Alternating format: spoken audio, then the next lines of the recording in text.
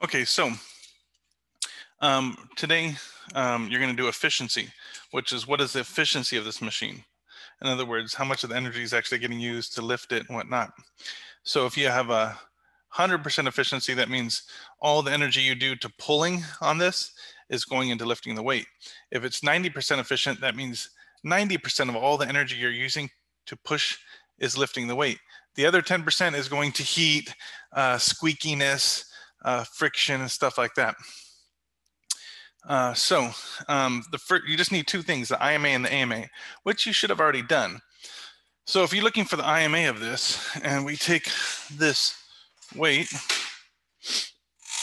so if we take this weight, and I have it here, oops, and so I take this weight here, and I pull right here, let's say right here on this hole right here. Then if you look at the holes, and you're counting, let's say you count, there's holes on top and holes on the side. So let's say you count from the middle, and we go, there's 1, 2, 3, 4, 5, 6, 7, 8, 9, 10, 11, 12, 13, 14 holes. So 14 holes is the distance of the resistance. And then we'll go ahead and write that in. And actually, I'll write this down in a second. And then if we look at the other side, where am I going to pull? Let's say I pull right here on this hole right here on top.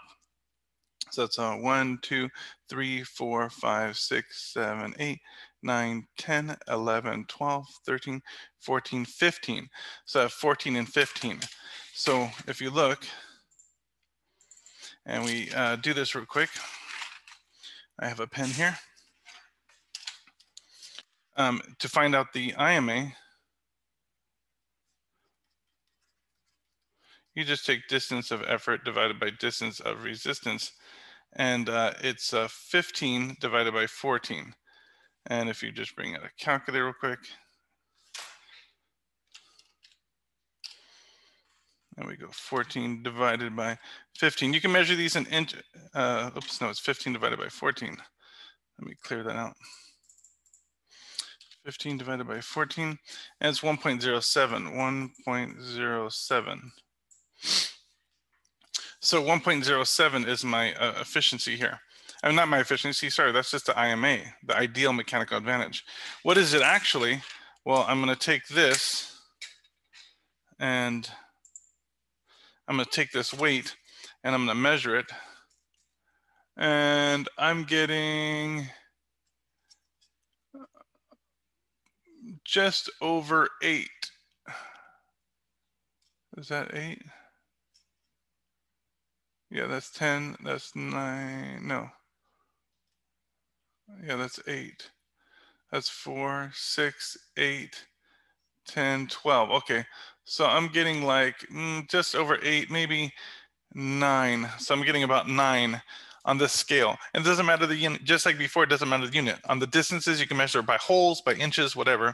This one I'm using, I think it's ounces or something like that on this side. So I'm measuring about 9. And then I have to actually hang it here. And then I have to pull down where I said I was going to pull down, where I measured from. And then I got to measure how hard I'm pulling down. For that, I'm going to have to kind of put this up to the light again.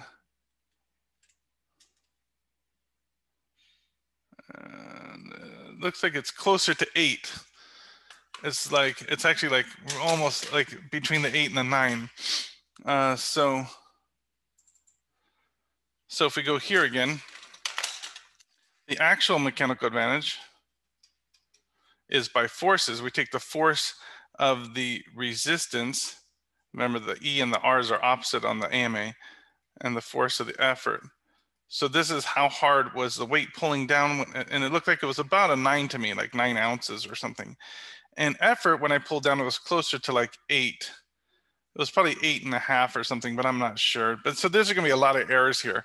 So which means you might actually end up with over 100% efficiency, which is impossible. But just with all our errors, that's just going to happen. So I'm going to do my calculations here, and I get 9 divided by 8. And I'm getting 1.125, 1.125, that's a point. That's the actual mechanical advantage. So when you have to figure efficiency, and that's what we're doing today, we just take AMA and divide it by IMA and times it by 100 because it's a percent. So in other words, you would take AMA 1.125 divided by 1.07 and times it by 100. So I am going to get over 100% efficiency, but that's because some errors, because my machines are not super accurate. If we have super accurate machines like we do at school, we have like digital ones and stuff that hook to a computer, it's going to come out much more accurate. So let's put this in, 1.125 on the top, divided by 1.07 on the bottom, and then times that by 100. And our efficiency is 105%. Which is impossible. And there's a lot of talk. I can explain why we get this error, but the main reason today is definitely rounding error. It was like an 8 and a 9, and it was like fluctuating somewhere in between. I wish I knew the exact amounts, like 8.2, 8.3, 8.4. Then we would have gotten like a number probably like in the 97, which these machines are really efficient. So they're like near 100. So they're probably, the real number is probably like 97. But if you get like what I got, you're totally cool. It just means that you have a rounding error, or just it's like an error of like not being able to read the exact amount of force. Putting a sticker on it, the sticker it came with helps a little bit. So if you want to use that, it's a little brighter too. So it comes with a sticker and it's measured in newtons instead. That one helps a little bit, but this is pretty much how you find it. This is the equation of the day, efficiency, and you just take the AMA and the IMA. So the IMA, just figure out the distance from the center to where you're pulling, and the distance to where the weight is. And then you take those two distances in inches, centimeters, just count holes, whatever you want, and get the number. AMA, you're taking the force of the resistance, how heavy is that weight just by itself on the side. And then when you pull the lever on the other side, how hard are you pulling? And this could be in ounces and newtons and pounds and grams, whatever you want. And then you get the AMA. Then just take those two numbers, divide them, and times it by 100. And that's all there is to it.